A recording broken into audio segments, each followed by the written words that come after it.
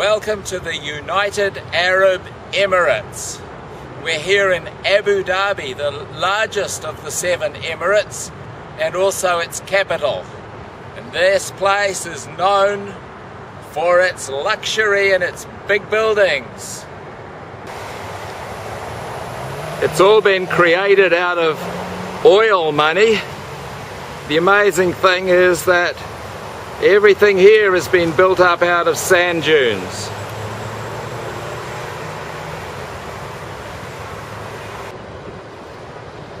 This is an Islamic nation, and here the cell phone tower stands taller than the minaret that calls people to the mosque 5 times a day. Suppose that's progress. There are more date palms in Abu Dhabi, or the Emirates, than anywhere else. However, Saudi dates are the best. And look at the size. Yum. Abu Dhabi is famous for its gold market.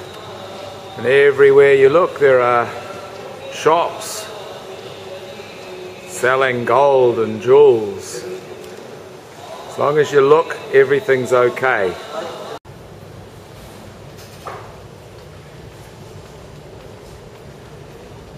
So lovely. Now we're at Abu Dhabi's Grand Mosque, and this is the 3rd largest mosque in the world, and it can take 40,000 people at one time. This is the only mosque in Abu Dhabi that allows non-Muslims to come in. It's very, very special. That's real gold up there. And here, to get into the Grand Mosque, you have to actually be dressed appropriately. What does it feel like in the sun? Looks good though. This gives you some idea of the scale of this mosque.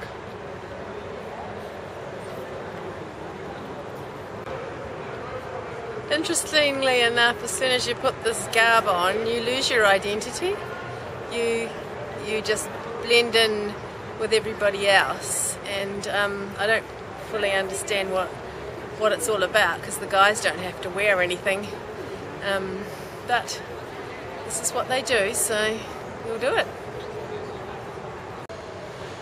There are 4 minarets to call the people to worship, and then 82 of these domes, and the courtyard here has been made of marble, all handmade.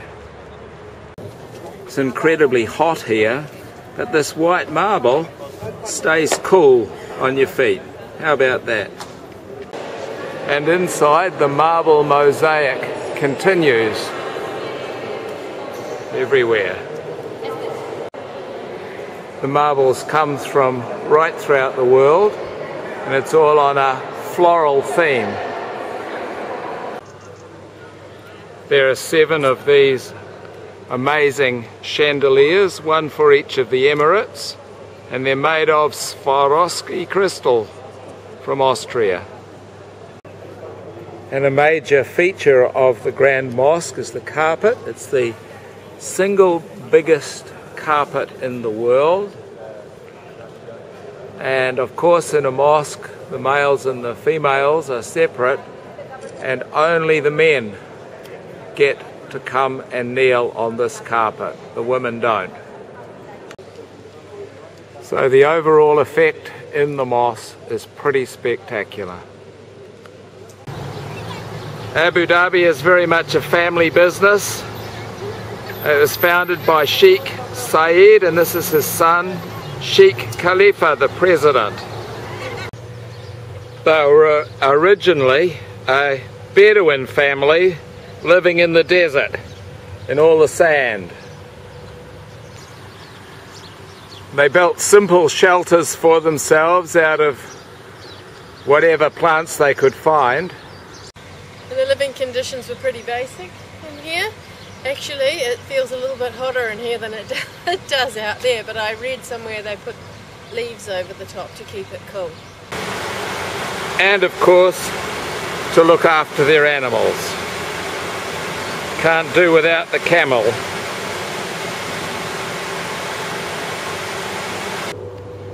But then they discovered oil, and the rest is history. So nowadays, the sheiks have total control, and they very much look after the local people.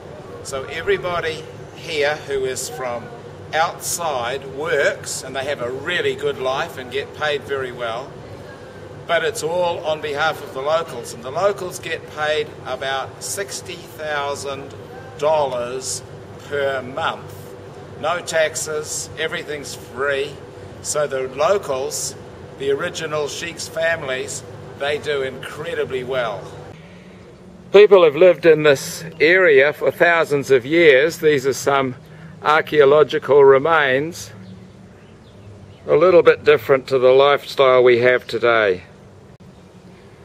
This is actually a tomb, and you can see it's divided into different compartments for various family members.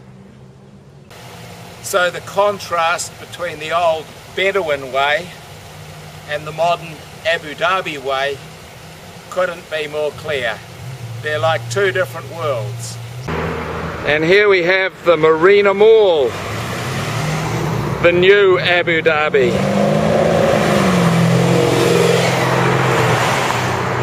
And all the flash cars.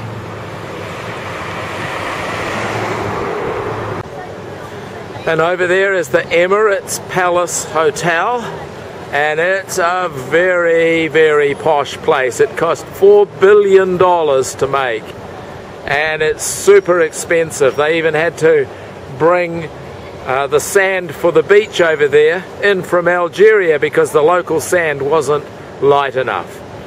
This is real luxury. And this is what it's all been constructed out of. Just sandy desert. And just to prove, it does rain in the United Arab Emirates. 2 or 3 times a year, and it's today. And now welcome to Dubai. And this is the Burj Janara 7-star hotel, the flagship for this amazing city.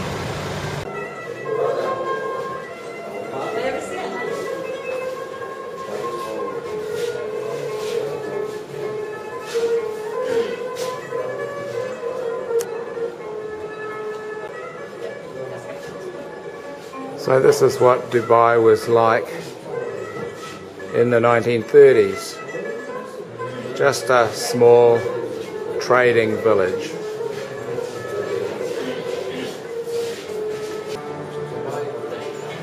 But then they discovered oil, and the rest is history.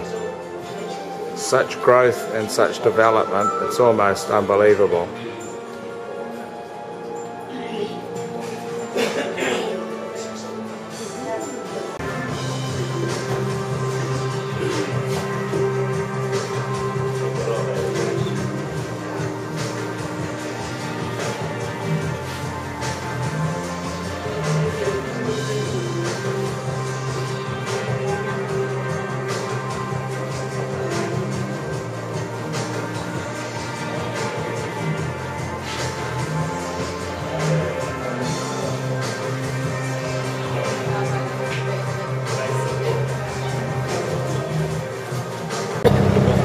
This is Dubai Creek, and in 1970 that's really all it was, a creek.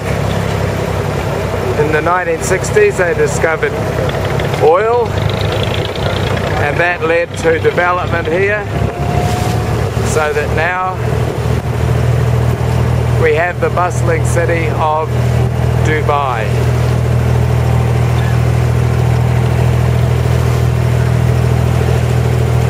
Trade still takes place here, of course, but mainly it's the tourist trade.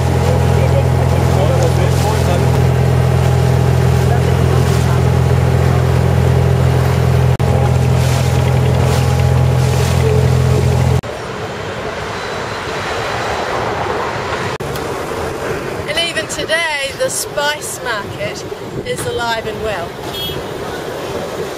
Lots and lots of different spices, many of which we have got no idea what they are.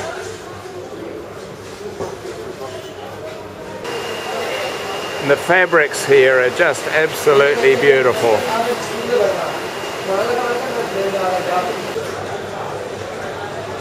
And lots of different crafts. And of course gold. The gold work they do here is really something fantastic.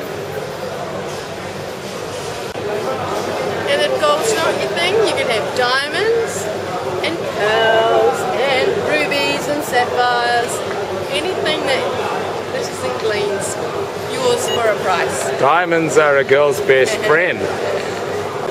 Markets like this are a very important part of the economy of countries like this.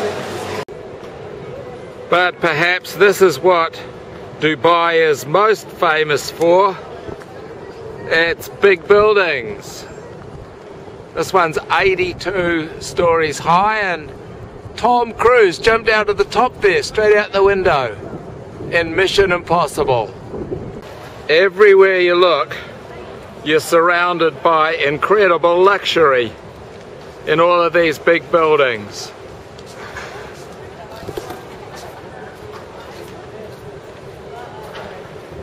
Very nice. And this is the famous Dubai Mall, which is actually quite big.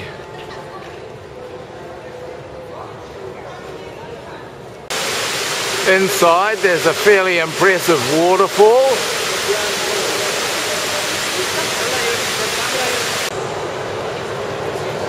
And in the middle of the mall there's an ice skating rink, not bad for in the middle of the desert. Yep, 37, 38 degrees outside. Seems pretty attractive actually.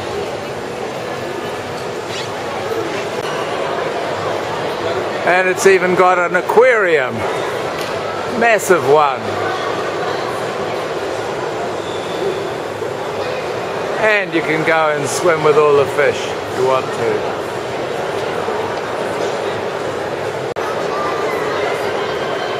This is the biggest aquarium in the world according to the Guinness Book of Records.